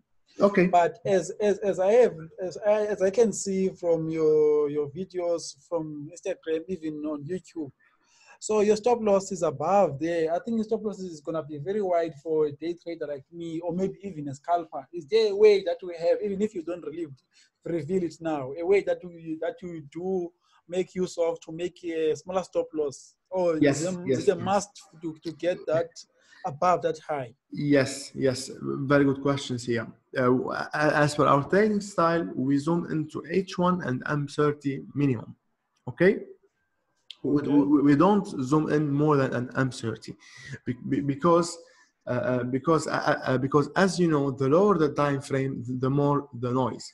Okay, so if you are getting started, I recommend that you spend most of your time above M30, H1, H4, or daily. Okay, I don't really recommend that you start your trading journey on lower time frames because you will learn trading with your emotions interfering in your learning curve. So first start with smooth time frames, so that you will get used to to um, to our rules, to our trading style. And then if you want to zoom into M15 and M5, yes, you can still apply the same rules on lower time frames. I have like two or three students that are now trading on lower time frames. But as mentioned before, if you want to zoom into lower time frames, you can expect more noise, and you have to expect that you will get more losses than usual. For example, if we enter the 10 trades, okay, we're expecting to win at least 5 and lose 5, right? But with a 2-to-1 risk to reward ratio, so we are still in profit. But if you zoom into lower time frames, if you enter 10 trades, you can expect that out of 10 you will win 4 and you will lose 6. Okay, so maybe the risk reward would be the same, but your win rates will get lower. Okay, so it depends on your trading style. If you find yourself on lower time frames, then yes, it depends if you have time and you are emotionally strong enough to handle the fast movements on lower time frames. Then yes, you can zoom in. 100%. I like the way that we have answered it. It's so clear. And my last question is that I have noticed from your videos, most of the time, you already drawn your, let's say, your resistance or even support on your daily time frame or even weekly or your trend line.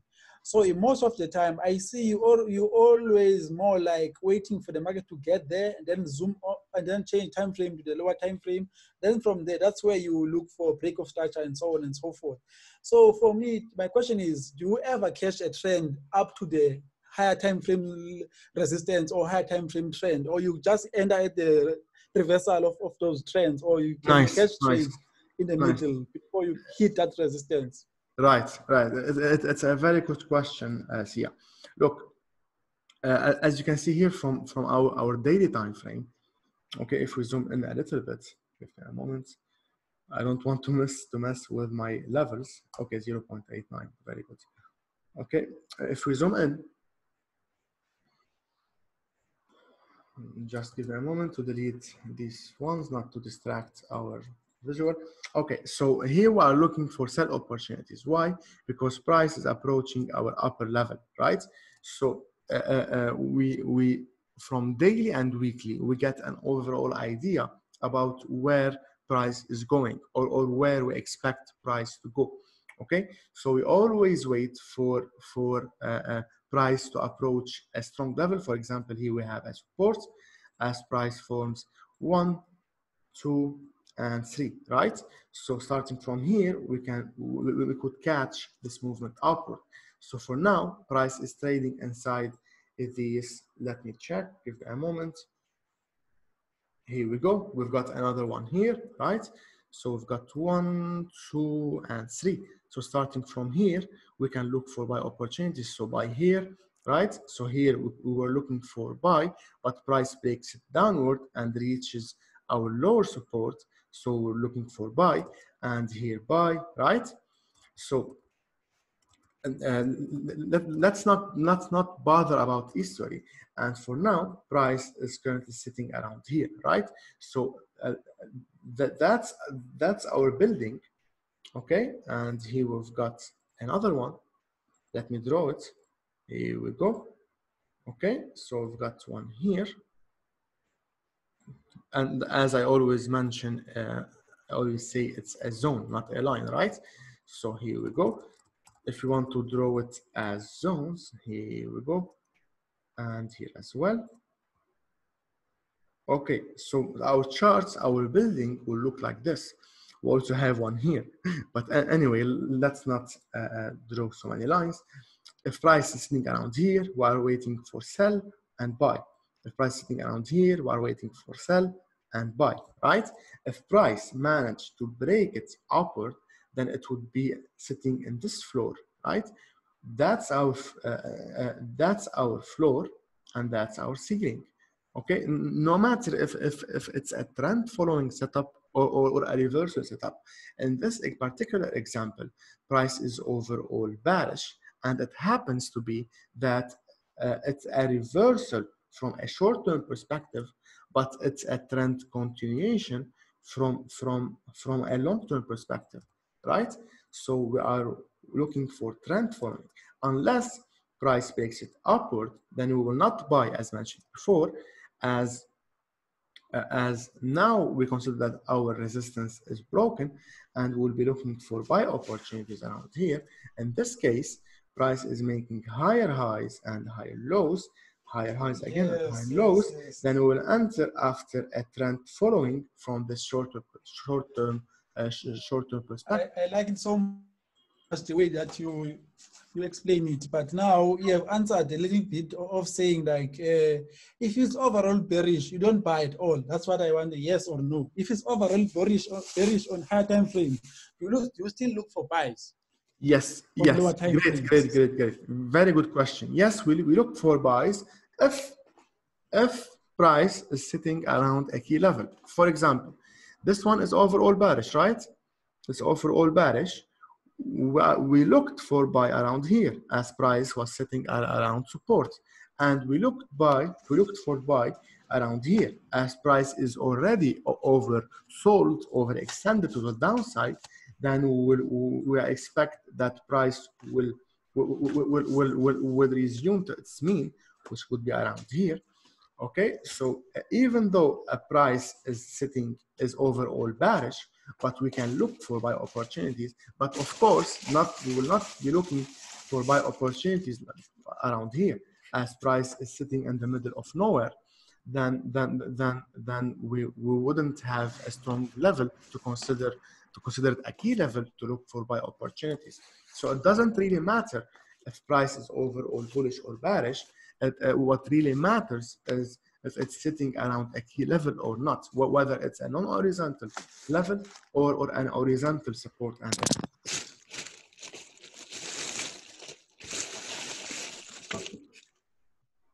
hope I answered your question. I'm 100%. I'm beyond satisfied right now. Great. Thank you so much. I'm very happy to hear that.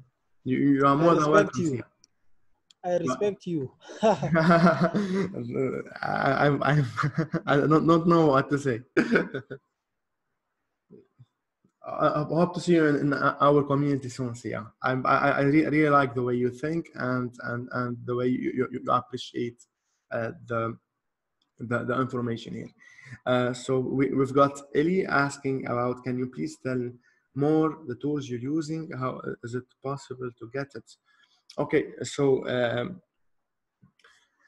to answer Ellie's question, and if you have any more questions, guys, please drop it in the chat as we ran out of time. So I'll take this one and we'll end the webinar unless someone asked me one more last question. Okay, so to answer your question, Ellie, you can join our community and you get access to 2 premium groups.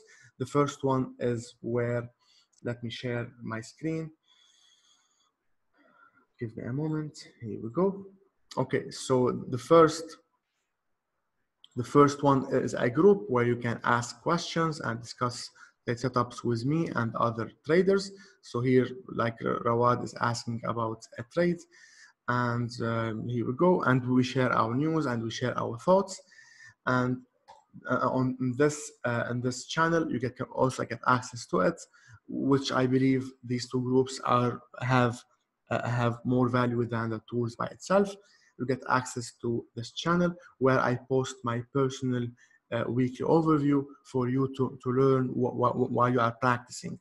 So every single week, when you make your weekly overview, you can check this channel to see if you are making your analysis as per our trading style, and you can compare your analysis with mine and ask questions about it. So when you join our family, you will get access to these two groups, and there is no monthly fees, there is no yearly fees. Usually it's just a one-time payment. You will get access to our tools and to our customized strategies. So for example, we have strategies just like the one you saw, last swing standing. We also have a rich bomb. We have trio retest.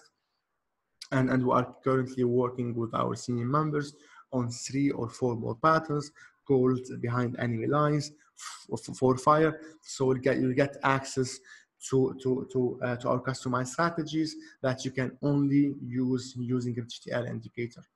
Okay, so it's not just an indicator, it's a trading style that will help you trade in an objective manner, as mentioned before in the last slides on our PowerPoint presentation, that your trading plan has to be objective, or you'll get emotional, and especially if you've got 2 stop loss in a row.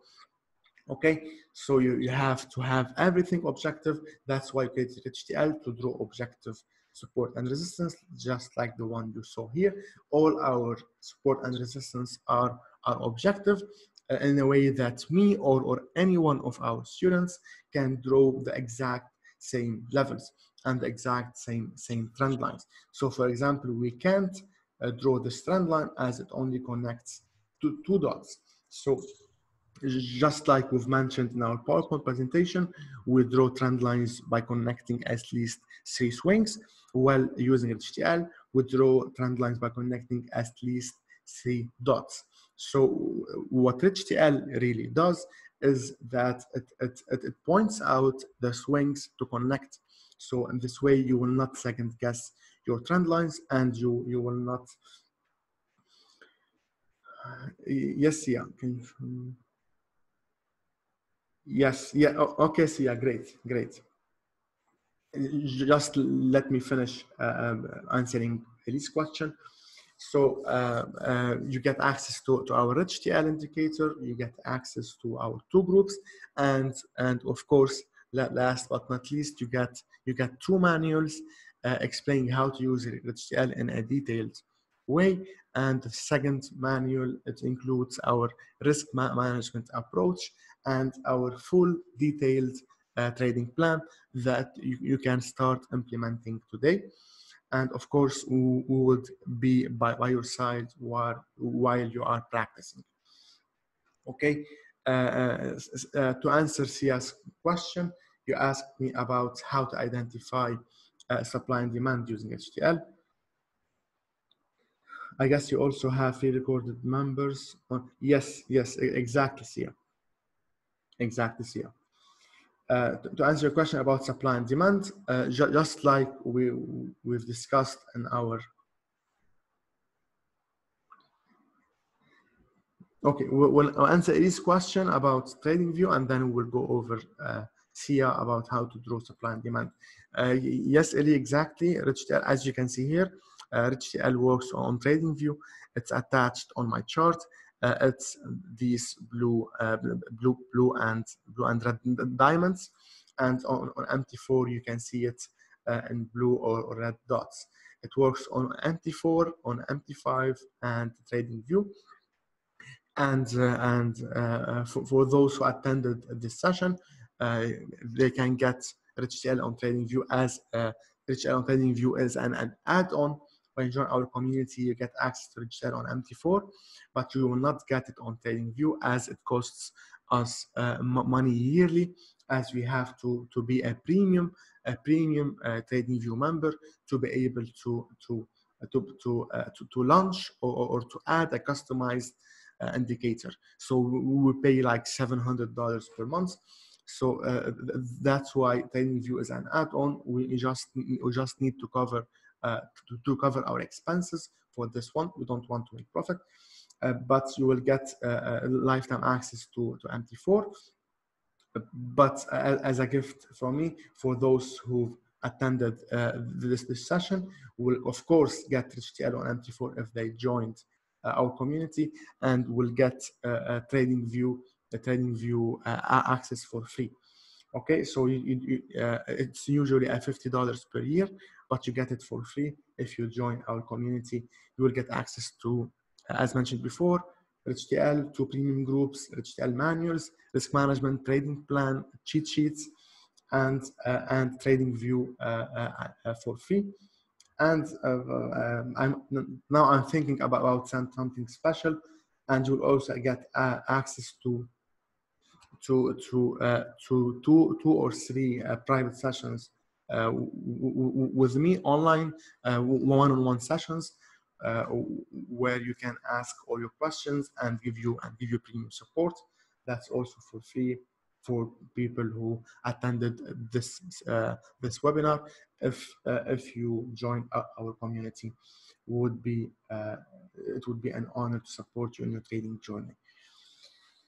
It's okay, Eli. How much does basically cost to get all of this? Yes, you can purchase HTL from our website. Let me give you a quick overview.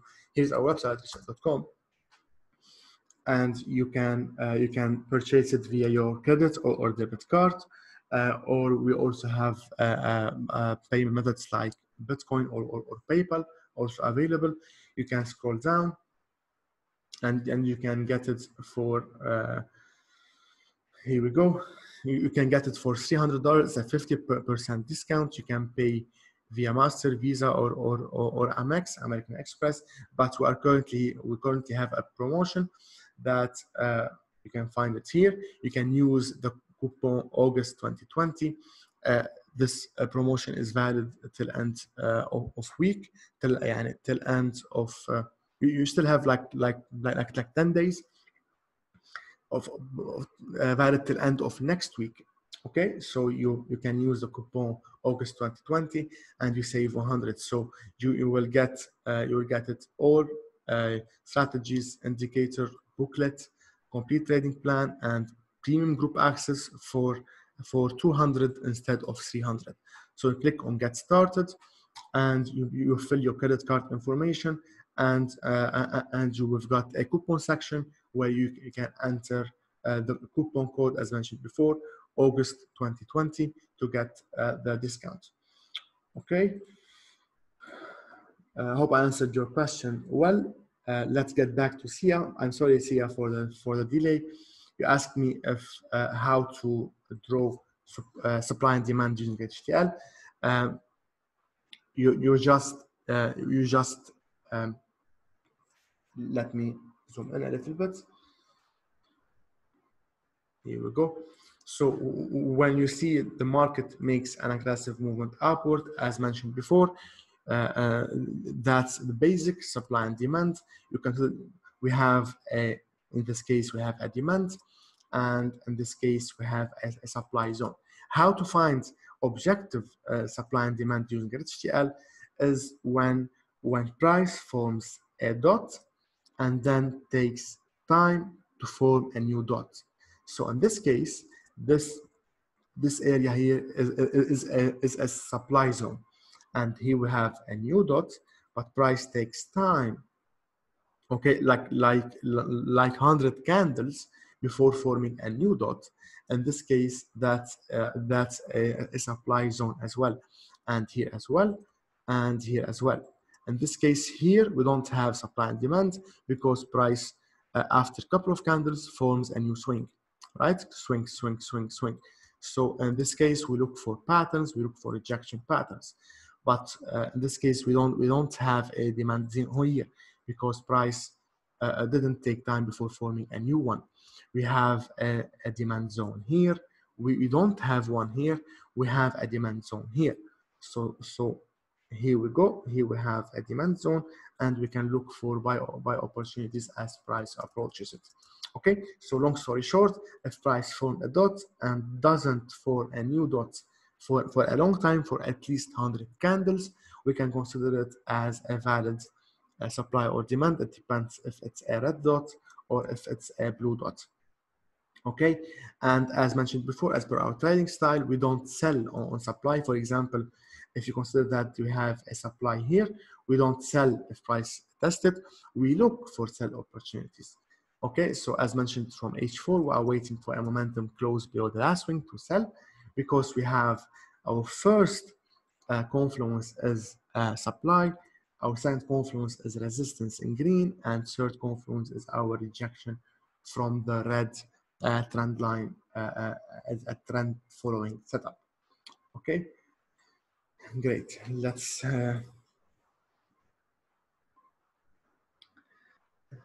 Rich, can I interrupt for a moment, please? yes, sure. Yeah, Willie. Yeah, you just mentioned on your last point that here we don't sell, but we look for a sell opportunity. What you meant here? Willie, I didn't hear you well. Can you please repeat your question? And if you can tell me where you mean here? Yes, you said we don't. Yes, exactly. You said we don't sell, but we look for a sell opportunity. Right. Yes, as per our trading style, Willie, we always look for, we identify our key rejection levels from daily and weekly. For in this example, that's here are the only support and resistance from this time frame, as it is objective 1, 2, and 3. So starting from here, we can look for sell opportunities. Okay. And here as well, let's zoom out. So here as well, 1, 2, and 3. Starting from here, we can look for buy opportunities. Okay, and as usual, 1, 2, 3, we can look for buy opportunities here and here. And then anyway, we look for buy opportunities. We don't just buy on support, and we don't just sell on resistance. For example, here we go, let's zoom in. Here we've got, as mentioned now, we've got a strong supply zone, right? So if we draw it like a zone, we have to draw it from its base, and its base would be the last green candle. The last green candle is this one. Okay, let's make it in orange. Okay, for example, in this case, it happens that we also have a supply zone around resistance. Okay, just like we mentioned before, support and resistance are not supply and demand, but it happens that sometimes we have supply around resistance or demand around support. So that's a practical live example. Here we go. So some traders consider this as a supply zone and enter immediately sell after price retests our zone, right? So that's not our trading style, and we don't rely solely on supply and demand. We always look for sell opportunities around whether it's a supply or a resistance. So as price is approaching our resistance and supply, we are looking for sell opportunities. What we mean by looking, we always zoom into lower time frame to identify our key levels from daily and weekly, and then we zoom into H4, H1, M30, and look for sell opportunities.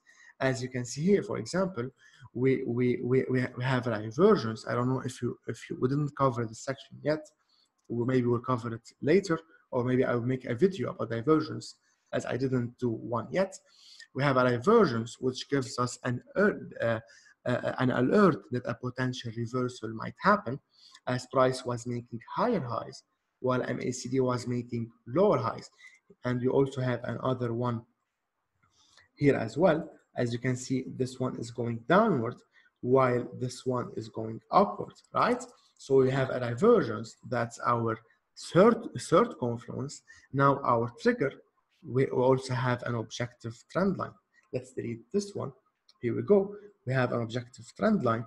1, 2, 3, 4, and many touches. So after the third touch, this trend line is valid. And our trigger would be, as mentioned before, after a momentum candle close below this area. That's as per our trading style for extra confirmation. Okay, so that's what we mean. We look for sell opportunities on lower time frames, and that's what we are waiting for now. We don't sell on blindly or immediately if price reaches here.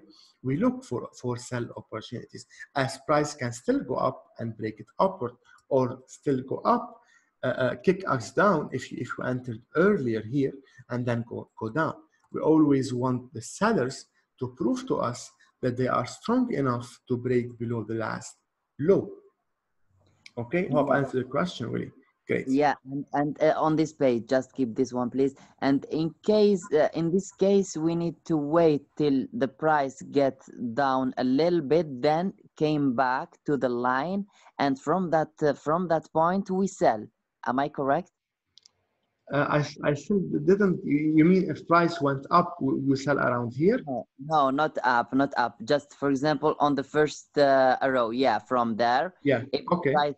If the price will get a little bit down, then we won't, yeah, exactly. Then we won't enter. We wait till the price gets a little bit higher. Okay. And oh, nice. Yes. I get you now. I know many traders don't like to enter here. They wait for a retest and then correct. sell. Correct. Right? Yeah, that's correct. That's what I mean. Great way. Look, as per my trading style, per my personal trading style, I believe that 50% of the time, price break it lower and then continue down. So for only 50% of the time, price make a retest. So in this case, I don't want to lose 50% of my trades. So from my back test and from my trading plan, as per my rules, I enter immediately after a momentum candle close below it, and my stop loss goes on the last dot from the other side. Okay, and as usual, as mentioned before, 2-to-1 risk to reward ratio. Okay, so I don't wait for a retest. But what you've mentioned is really good. As I have like two students that they like to enter on the retest, because in this case then they will get a better get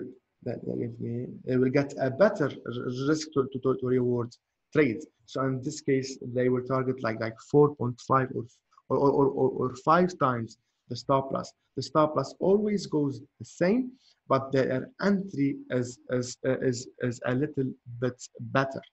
Okay. So it depends on your trading style. If you would like to wait for a retest, we also, the retest has also have to be objective. So we enter on a 50% retest. So for example, you have to measure the distance from here to here and measure its 50% and put your order on the 50% retest. Okay, we don't want to think, we don't want I believe you got the idea. We have all the rules have to be objective and rule-based. We don't have to think. If we think, we start to lose. Okay, so it depends on your style. If you would like to wait for a retest, then it's okay, but you have to keep in mind that you will miss trades like this. Okay. Okay, as you don't prefer to enter at that point and you don't want to wait for retest, why on the last page you were saying if the price get up, we will wait till it goes down, then we will buy again, because that would be better in our benefit. I didn't get, when did I say this here on the daily time frame, or where? Exactly here. Let's keep this one. Nice. On the last point, on the current price, you mentioned if the price get a little bit higher, and then we will not buy. on that case, we will wait till the price Nice, gets nice, nice, nice. That's a very, very good question, Willie. Yes. Why? Because many traders, okay, just entered buy now. They consider that they didn't have this area even. So what they did, they have their support as their resistance in this case, as this one made rejection here and here. So they believe that this level 0.9, this exact level, as you can see, if we zoom in, you can see that this exact level is considered as resistance, right? Look, the very exact level, price is rejecting it. So what new traders are doing, they wait for a break above it and then they will buy, right? That's that's not the proper way to approach resistance. As mentioned before, resistance are areas on our chart and not laser lines. So we have to treat it like this. Okay, so we don't enter if price breaks it upward. Okay, why? Because as mentioned before, maybe in the third or fourth slide, the banks put their orders in many orders, many sell limit, because they can't just enter $1 billion sell here. Okay, they can't just enter 2,000 lot here. They divide it into 100, or 500, I don't know.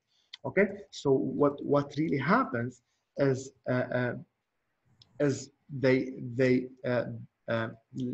me zoom in.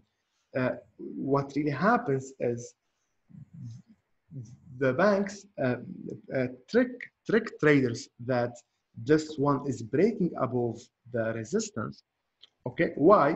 Because the banks want to enter sell, right? The banks want to enter sell, but they want to enter sell, but from where? They want someone to buy, right? They can't enter sell if their sell orders are not getting filled with a buy orders. So what they really do, they trick people that price is going upward, breaking above the resistance, so that people, new traders, start buying. And when they start buying, they start to fill their sell limit orders. Okay, that's why you can see price goes up and then go down again. Unless, as mentioned in the section, the previous section, let me zoom out again, unless we treat it as a zone, right? If price breaks it upward, we will not buy. That's what I said. We will not buy, as we don't buy on resistance, right? But we know that our resistance, as now is broken upward aggressively, is now turned into support. But we will not buy here, we will not sell here. Now price is sitting inside this floor, but it is sitting in the middle of the floor. So we will not buy, we will not sell. We will wait for price to retest it, to reach our new floor, which is here in this case, to look for buy opportunities. Or we wait for price to reach the ceiling to look for sell opportunities. Okay, so what I mean by retest here is not the case like what I mean by retest here. Okay, so here we can wait for it for the entry itself, while here we don't buy on resistance, but we wait for a retest, as now it's now to support, and we look for buy opportunities. Okay. Okay, that's fine. That's brilliant. Thank you very much, Rich. You are more than welcome, Willie. You are more than welcome. Let's check the chats. Okay, great session. After I join, I'll bring all novice traders with me in my country. You are more than welcome. See, I'm really happy that you've made it here. Hopefully one day we'll visit you in your country and we'll make live sessions. Ali Aziz, best coach and trading style, member in the community. Oh, hello Ali. Hope you're having a great day. I'm really happy that you've made it here. I didn't post it in the premium group, but it seems that you are in the free channel as well. I'm really happy to see you here, man. For those who don't know, Ali is one of our premium members, and he's one of I don't know how to say it. One of the most hardworking premium members. Keep up the good work, Ali, and I'm here. I'm always here for you anytime. Uh, you are the king. I'm your servant. So Eli said, "Man, you're just unreal. This is a lot of value. Thank you, Rich. My honor, Eli. Hope to see you in our premium family soon." What else do we have in the chat? Okay, Eli asked, "I'm interested in your offer to get access to one-on-one session. I would like to discuss a few points with you, Rich." You are more than welcome, Eli. If you would like to have more details, feel free to reach me on Telegram at RichTL Support. Anyway, you can find my contact on the free channel. We have Bongo. You are the best man. Thanks a lot. You are more than welcome. I'm really glad that you guys like the information. Hopefully, I will make a video, a video, more value videos soon.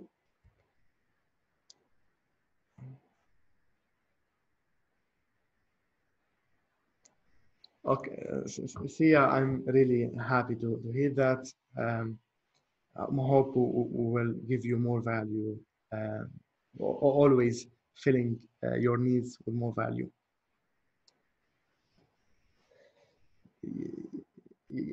Yes, Ali. Yes, yeah. As you mentioned, what goes around comes around. So hope you took benefit from it, and I would be really happy if you practice these strategies and this trading style for a while, and feel free to ask me anything on the chat. I would be really happy to help you all. Wishing you a very good night, and hopefully to see you in our premium community soon. Okay, see ya. You are more than welcome anytime. I really can't wait to have you in our family.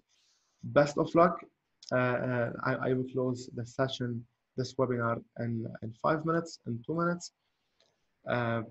Wishing you a very good night. Thank you for joining us today, and hope to see you soon all again. Bye-bye.